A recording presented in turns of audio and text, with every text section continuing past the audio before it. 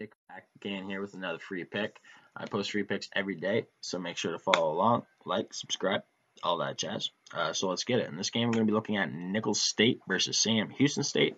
I think Sam Houston State is the better team here, but Nicholls is at home, and the last four times that these teams played each other and there was actually a spread on them, because a few of the times it was NA, which is not available, which I would assume there was no spread on them. The last four times, the past 4 years, they've had a spread, and Nicholls has won every single one of them. The last one was the only one that was a favorite. The last ones before that, they were underdogs, and won on the plus spread, and the last one was a negative. Now it's -2 as well, and now it's -4. Before it was -2, now it's -4. Um, I think Nicholls State.